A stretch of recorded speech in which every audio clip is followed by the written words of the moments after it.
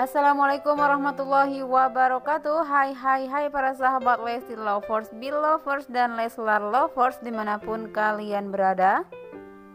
Kembali Leslar channel akan memberitakan kabar-kabar terbaru, terupdate, dan terhangat tentunya seputar Lesti Kejora dan Rizky Billar. Namun bagi para sahabat yang baru menemukan channel ini, jangan lupa untuk mengklik like, komen, serta subscribe.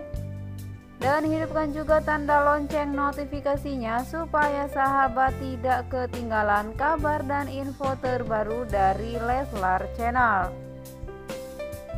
Oke, baiklah para sahabat, langsung saja kita ke berita pertama ya, yang mana saat Papa Daniel diwawancara terkait Kakak Billar. Di sini Papa Daniel mengatakan Kakak Billar sempat pulang dan mengambil jam yang harganya selangit katanya ya, Masya Allah ya. Di sini Papa Daniel mengatakan harga jam tersebut seharga rumah katanya ya, selangit kata Papa Daniel. Fix ini ya sahabat, Papa Daniel keceplosan kalau Kakak Billar pulang dan mengambil jam doang yang harganya seharga rumah ya. Yang mana banjir komentar di unggahan ini mengatakan, ya ampun, beneran balik dulu karena lupa jam kan puncak jauh, ya ampun dah katanya ya. Kenapa aku ngakak melihat Papa Daniel? Komentar lain juga mengatakan dari @ika_kartika69, aku suka kepolosan Papa Daniel katanya ya, sangat menghibur sekali ya sahabat. Komentar lain juga datang dari akun Instagram @bundalala mengatakan, ya ketahuan deh osas pulang padahal kan belum di follow sama papa. Bilangnya kemarin nggak pulang kalau belum di follow, nggak di briefing dulu nih papa. Ups katanya ya, Masya Allah. Tak hanya itu, di sini juga saat Wawan tersebut menanyakan kepada Papa Daniel terkait follow akun Instagram Kakak Billar. Di sini Papa Daniel mengatakan ia belum juga memfollow akun Instagram Kakak Rizky Billar. Di sini Papa Daniel mengatakan ia akan memfollow akun Instagram Kakak Billar setelah nikah nanti bersama Dedek Lesti katanya ya.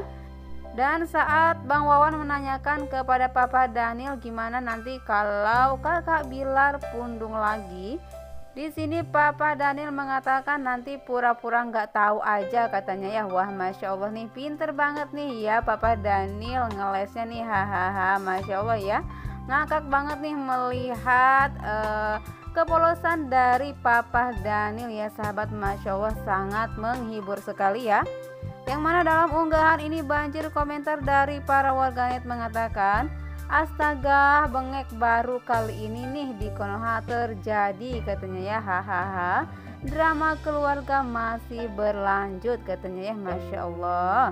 Komentar lain juga mengatakan, yaitu datang dari akun Instagram @susu_ultra_strawberry mengatakan, aduh papa ternyata lebih lucu dari Kadir, ngapa follownya nunggu nikah, ketahuan papa mau kepoin orang honeymoon katanya ya. Komentar dari @anissa_agustina8 mengatakan, komit berarti nih papa setelah nikah baru di follow anaknya sendiri, calon mantunya dulu ya pak yang di follow, kan calon mantu kesayangan papa katanya ya. Pokoknya Papa Daniel kocak banget ya sahabat, Masya Allah, ngakak dan bengek melihat ini ya sahabat. Dan lanjut untuk kabar yang berikutnya para sahabat, yang mana di sini datang dari akun Instagramnya Kak Nova Pratiwi. Di sini mengunggah postingan Sheila lagi memegang handphone tuh. Wah, yang mana dalam unggahan ini dituliskan caption, Sheila Chan lagi santai guys sambil ngecek Instagramnya Om Rizky Billar. Udah di follow Opa Daniel belum ya katanya ya, Masya Allah gemes banget nih ya. Kira-kira kekepoan Sheila sama nggak ya dengan kekepoan kita nih? Di sini banjir komentar di unggahan Kak Nova mengatakan, kata Opa ntar kalau Om Kiski sama Tante Lesti udah kekon baru di follow katanya ya, Masya Allah. Episode malam ini cek Instagram Om Iki, hahaha, Masya Allah ya, Sheila Kawai katanya.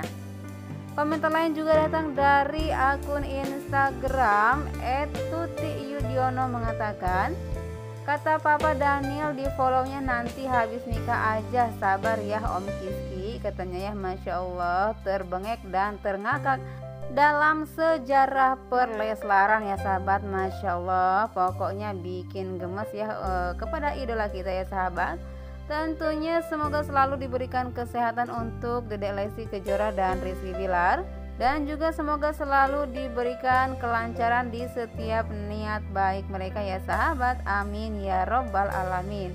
Oke baiklah sahabat, itu saja kabar update dari Mimin kali ini. Terima kasih sudah menonton video ini sampai akhir, dan wassalamualaikum warahmatullahi wabarakatuh.